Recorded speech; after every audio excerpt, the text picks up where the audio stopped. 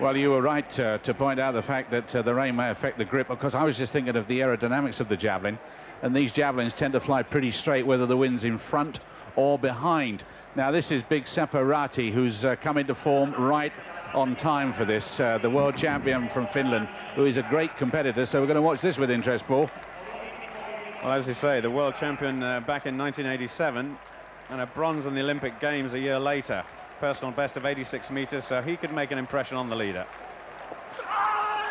Not a very fast run-up, but he really does hit it. And that javelin looked as though it was going to die a little bit, and in fact comes down just over the 75-meter line. He looks a bit round at the, but hasn't got sharp edges, this fella, but he's recognized as one of the real strong men in the javelin throw world. He can clean and jerk 170 kilos, so he's got a lot of respect. But look at the way that that dipped down, and that may have been related to the pull, but it was also related to the wind, I think. 76.80 for Räty.